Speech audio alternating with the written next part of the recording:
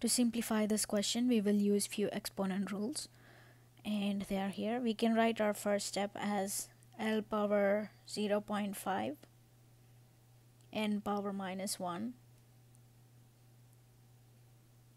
and m power 2x over n power x. And for the L part, we'll use the rule 1 and write this as L power 0.35 times x. Now we have L on top and bottom. We can use the rule 2 and put the base L to the power 0.5 minus 0.35x.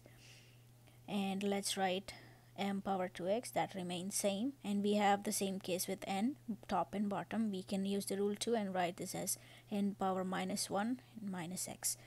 That's our final answer.